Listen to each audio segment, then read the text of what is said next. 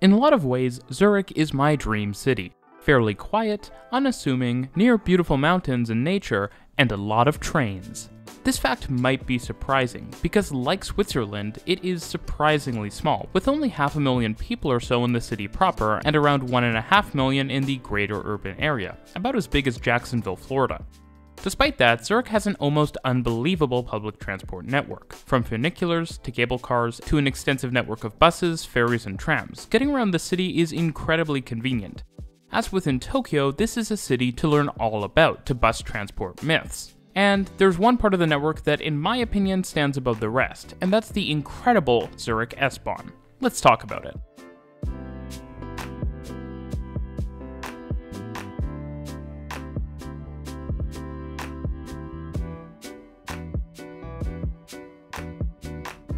Before we talk about Zurich's S-Bahn, naturally we have to talk about Zurich itself, which if you're coming from say Toronto, you'll arrive at via the very nice Zurich Airport, which is north of the city center and served by bus, tram, and train, because of course it is. Trains at Zurich Airport run every few minutes right from the beginning of service, and can take you all over the city, but also all over the country. Now, I mentioned ferries before, which you might be a bit confused by. Isn't Switzerland a landlocked country? How would Zurich have such an extensive ferry network? Well, that would be because Zurich is actually situated at the north end of the roughly 30-kilometer long lake of the same name, surrounded by suburbs and villages accessible by boat. To the north is the river Limmat, which splits Zurich in two. Fronting onto the river is the true gateway to Zurich, Zurich Main Station, the city's rail terminus and main transport hub, featuring tracks underneath it that enable many services to run through, even as most tracks leave the station heading west on the surface. Switzerland is a railway nation, and that doesn't just include passenger service. In fact, during off-peak times, there's still a slot for a freight train to pass through the central station. Also relevant to discussion of Zurich is the city of Winterthur, which is an important regional center that lies to its northeast, roughly east of the airport, forming another major node in the rail network. Looking at the city's S-Bahn network, things can initially appear very confusing, especially as there are at least 26 different services that serve close to 200 stations. But in reality, things aren't so complicated, as the network is heavily interlined, enabling travel from between many points in the region to be as simple as getting on a single train. Now, today's video is centering on the S-Bahn, and more specifically the services within the ZVV transit organization, which acts as a unifying agency between the multiple individual train companies that operate services. Speaking of the S-Bahn services, they are fairly frequent, but they aren't universally rapid transit-like as the name might suggest. To be clear, trains are fast, and most major corridors have trains which run at least every 15 minutes or so, but a lot of routes do operate lower if still regular frequencies of every 30 minutes or hour. In most cases, higher frequencies are generated by a couple of less frequent services coming together and overlapping on a shared corridor in a predictable way, so that two 30-minute frequency services further out generate a roughly 15-minute service further in, and so on. The trains on the network are also pretty interesting. The majority of them are double-decker, and some are multiple units. Others are unpowered coaches, usually pulled by one powerful electric locomotive per every 3 coaches, providing close enough performance to an EMU. All railways in Switzerland are electrified, as you may already know. S-Bahn trains are up to 300 meters long with 12 coaches and board from low platforms, not all that unlike those seen on a system like GO Transit. That being said, unlike GO Transit, there is level boarding via platform gap fillers. Trains are also operated by single operators, and doors are entirely automatic. There are no cameras or mirrors, and thus pressure-sensitive doors do all of the work of making sure the train is clear to depart a station. Something quite strange is that as some parts of the rural lines have short platforms, but as the capacity of long trains is still needed in the core during rush hour, some trains are actually lengthened and shortened on every rush hour run.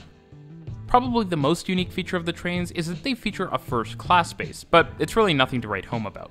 While you won't necessarily see frequencies measured down to the second, like with the MTR or the Paris Metro, what Zurich's trains do have is extreme regularity, and they're scheduled to run, like all Swiss trains, following a consistent hourly scheduling pattern, which is known as operating on a takt, or in less cool terms, clock-face scheduling.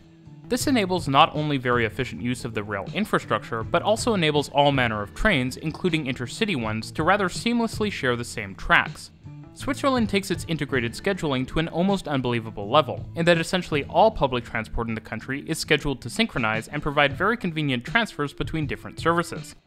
All of this reduces the need for super high frequencies everywhere that enable less coordinated travel, since many riders will know when their train comes, say 45 past the hour every hour, and simply arrive as necessary. This is only possible because of the very high on-time performance and consistency of the train service. Oh, and naturally, as with other S-Bahns such as the Berlin S-Bahn, there is 24-hour weekend service on a number of lines. If you want a better idea of what it's actually like to ride the S-Bahn and Swiss trains more broadly, you should check out Not Just Bike's recent video on the topic. Now, we actually want to see the structure of the Zurich S-Bahn, so let's start looking at the main corridors, starting with the various routes running west from Zurich main station, which has a crazy tangle of above-ground approach tracks to its west that allow trains to head south, west, and north in multiple directions. The routes heading south run west out of the main station before making a broad southern turn that loops them around central Zurich, and then has them running along the western shore of Lake Zurich. These routes include the S2, S8, S24, and S25, as well as intercity and interregio trains, which in almost all cases do not require reservations, essentially acting as super express services that in many cases are seen as interchangeable as long-distance S-Bahn express services. Along the shore, the services start to split apart. S24 diverges to the southwest to travel along the mountains which hem in Lake Zurich. S8 terminates roughly at the south end of the lake, while S2 and S25 continue east and south respectively. It should be noted that S2 runs an express service pattern, while S25 runs a super express, stopping at fewer and fewer stations, enabling higher speeds. Interestingly enough, the interregio services on the same corridor actually stop more frequently than the S25. As it turns out, there are actually two more routes that operate west out of Zurich main station and then to the south, in the form of the S4 and S10. These two routes are operated by SCU, and use space under the main station originally designated for the never-built Zurich U-Bahn, the decision that set Zurich down its extensive S-Bahn construction path. Zurich's transport network indeed has a wide range of operators, but the beauty of the Verkehrsverbund model is that they all function in a unified way to the user. S4 and S10 are quite unique due to the way they were electrified until recently, and because of that, I have a dedicated video mostly talking about S10, which operates unique single-deck trains as a mountain railway after leaving the built-up urban area around Zurich. S4 by comparison is fairly similar to other Zurich S-Bahn lines, despite its isolation from them, and runs inland parallel to the lines along the west shore of Lake Zurich following the River Siel. Looking at the routes running to the west of the main station, we have S5, S11, S12, S14, S19, and S42, which all travel on the south side of the rail corridor west of the station to the shoulder station of Altstetten, before starting to break apart. S5 and S14 diverge to the southwest without a flyover, onto an initially single-track corridor that only widens back to 2 tracks after about 3 kilometers, despite the S5 and 14's combined 4 trains per hour per direction, which is part of why you should be deeply skeptical if your local railway tells you it needs a fully double-track line to operate a basic frequent service. These lines then continue along the western slopes of the mountains, which the lines west of Lake Zurich run on the other side of. S14 terminates roughly half of the way down the line, while S5 runs all the way south to meet the southern terminus of S24. From Altstetten, the S11 and S12 both travel west, with the S11 continuing in that general direction and the S12 turning to the northwest to terminate, both alongside intercity trains.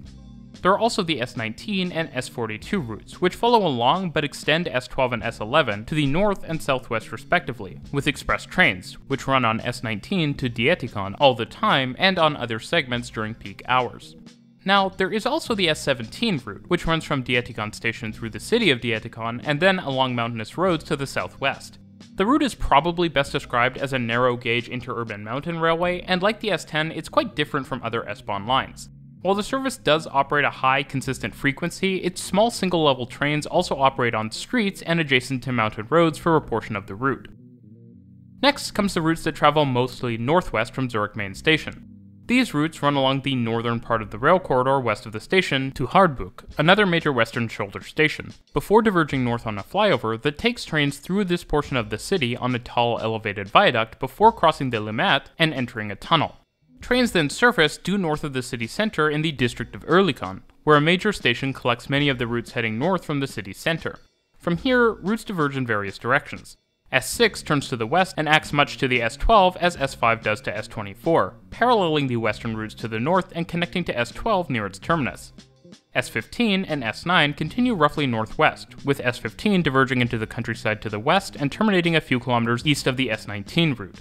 S9 travels much further, alongside intercity services around Zurich Airport and then all the way north into southern Germany, That's right, international transit. S16 travels less far than the other routes from Oerlikon, only continuing north to the airport, while S7 continues north but diverges northeast to cut around the airport before heading southeast to the town of Efretikon, and then due north to Winterthur where it terminates. Much as with the routes to the west of Zurich, there are limited commuter-focused services which replicate parts of the S9 and S6 known as S3 and S21 respectively. I mentioned S24 before, but as it turns out, it actually operates out of Zurich main station towards the west to two different destinations, running in from one, stopping, and then heading back out to the other, not unlike the Tobu Urban Park line in Tokyo. Continuing onwards, the line continues from the south of the rail corridor onto a long sweeping flyover which takes it alongside some national rail trains to the north, parallel to, but east of the other routes we just discussed to Oerlikon. From here, the S24 runs through Zurich Airport, and then recombines to travel along with the S7 route to Winterthur which it passes through.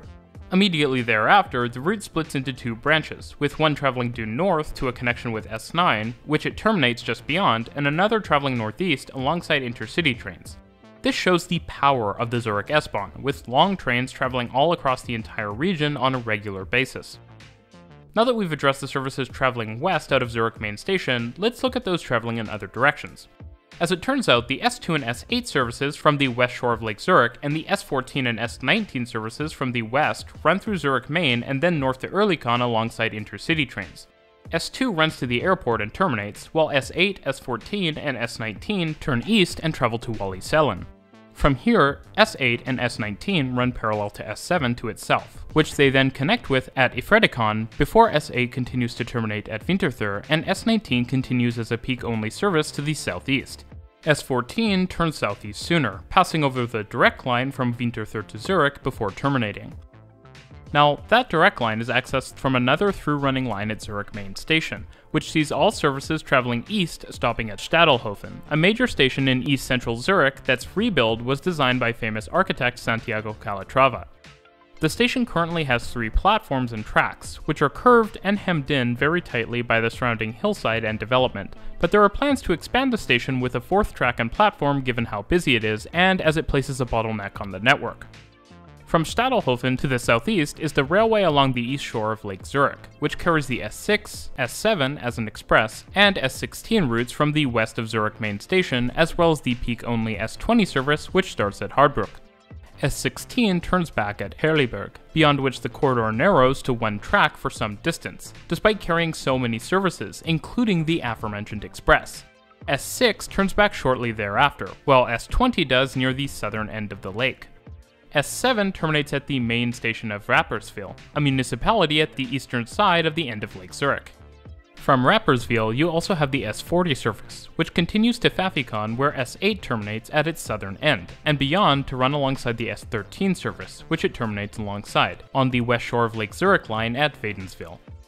As you can see, the term S-Bahn is kind of abused in Zurich's rail system, as I think it's pretty hard to consider these services S-Bahn as they don't use a city center tunnel or even interact with central Zurich, much less lines like the S17, but I digress. Also departing from Stadelhofen to the southeast is the S18 route, which is quite similar to the S17 in terms of rolling stock and which uses the Zurich tram network, which is meter gauge, unlike the standard gauge S-Bahn network, to access the city terminal. The S18 runs every 20 minutes and is essentially the way the S10 was meant to be, thus its use of DC power and the resulting shenanigans. S18 runs parallel to the previously mentioned railways along the eastern shore of Lake Zurich, roughly 3/4 of the way to its southern end. The rest of the lines from Stadelhofen turn roughly northeast and then travel onto 3 main corridors via a long tunnel. S5, S9, and S15 from the southwest and northwest turn northeast, first to run parallel to S14, with S9 terminating along it and running as a local, and S5 and S15 running express, before continuing past the point where S14 splits off to the east and then turning west to travel to Rapperswil, which S15 terminates at, while S5 continues to Pfäffikon. S3 travels as a regular service further to the northeast to Efretikon before turning southeast alongside S19, which it continues beyond to loop back southwest and then terminate at the branch point of S14 from S5 and S15. Finally, S11, S12, and S23 travel all the way to Winterthur, where S23, a limited peak-only service, terminates. This route, which does not require trains to travel north to the airport before traveling to Winterthur, is the fastest route between the urban centers, despite not being used by intercity trains. East of Winterthur, S11 splits into two, with one branch traveling north and another south, continuing further as a limited peak-only service. Each branch receives one train per hour, alternating from the rest of the line, which runs half-hourly. S12 also splits into two branches, with one traveling to the north alongside the respective S24 branch and another traveling east. S26 begins at Winterthur, and then travels southeast alongside the southern branch of S11, looping all the way around to connect up with S5 and S15 near Rapperswil. S29 augments the S11 north branch but travels further. S30 travels to the northeast alongside the southern S24 branch. S33 travels straight north alongside the S12 and S24 branches, while S35 travels due east alongside the southern S12 branch. There's also the S41 service, which runs west from Winterthur, north of Zurich Airport, to a station along S9, and from this same station, the S36 service begins and runs roughly west alongside the Rhine River to the northern terminus of the limited S19 service. Despite the fact that they don't travel through the city center, S41 is half-hourly, while S36 is hourly. As colossal as it already is, there are some changes coming to the Zurich S-Bahn, though they are mostly evolutionary rather than revolutionary. For one, locomotive-hauled trains are being transitioned out in favor of EMUs, and most services already do use EMUs. At the same time, double-decker trains, which are used so widely, may increasingly give way to single-level trains which can operate higher frequencies and feature more doors, under a project known as S-Bahn 2G. Probably the biggest single new project coming to the city beyond the expansion of Stadelhofen is the new Zurich to Winterthur corridor, which is enabled by the Brüdener Tunnel, which will bypass the less direct line via Efretikon, while also adding more capacity and enabling reroutes of trains east of the airport and Zurich main station. Now, speaking of tunnels in Zurich main station, there is a storied past here, and a ton of changes has happened in roughly the last 50 years. Originally, or at least historically, the main station, as a west-facing terminus, did not have great connections or capacity for trains traveling from the north, east, or southeast along the eastern shore of the lake, which at the time had to travel through Stadelhofen and then in a giant loop to reach Zurich Main from the west. Zurich Main was only connected to Oerlikon by a single two-track route via the Wipkingen Tunnel. That existing tunnel to Oerlikon has since been augmented by two more. The Käferberg Tunnel, which allows trains heading out of Zurich Main to the west to access Oerlikon west of the existing tunnel, opened in 1969. The Weinberg Tunnel, which includes new platforms under Zurich Main, was completed in 2014, and adds a third route to the east of the two existing tunnels, that finally allowed trains traveling east into Zurich Main to travel north without reversing. These three different tunnels form the entire southern approach to Oerlikon Station, which is quite impressive, especially as the Weinberg Tunnel's tracks split to straddle those from the original tunnel. Zurich Main is also accessed by the SCU lines by a tunnel which was opened in 1990, extending them from Selnau, the previous surface terminus, which was replaced by a new underground through station on the new tunnel. Probably the most consequential tunnel added to Zurich also came in 1990, with the Zurichberg Tunnel, a 5-kilometer new underground line which rerouted the northern connection at Stadelhofen to new through-running platforms under Zurich Main, and added a new link to the south which ran under the hills northeast of the city, providing a more direct route to Winterthur, as well as to the corridor used by S5, 9, 14, and 15. Interestingly as well, the platforms added as part of this project are actually dynamically allocated, so trains don't always use the same ones. This is relatively uncommon on such high-capacity rail systems. The final tunnel I need to mention is the Zimmerberg Base Tunnel, which you might be confused about. Aren't base tunnels all in the middle of nowhere in mountain passes? Well, no, because base tunnels cut under mountains, and in this case, in 2003, a new link was opened that enables express services to bypass much of the line on the west shore of Lake Zurich, with a nearly 10-kilometer tunnel, which is set to be extended even further south in the future, turning it into a true base tunnel cutting under mountains. This is actually enabled without shutting down the existing tunnel, as there's an underground flyover inside the current link, which allows the flyover end to be extended without disrupting the express services such as S25 that currently use the tunnel. Now, the tunnel is a lot of fun to look at, because its north portal in particular is completely unassuming. That being said, as is typical with the minimalist Swiss approach to infrastructure, parts of it feel a little underbuilt. Most notably, its southern end at Tawil, where the two tracks from the tunnel merge into the two on the lakeshore line without any flyovers. So that's the rail network of Zurich, an impressive network with more services than you expect and a lot of tunnels. Make sure to leave a comment below on what transit system I should explain next, and as always, thanks for watching.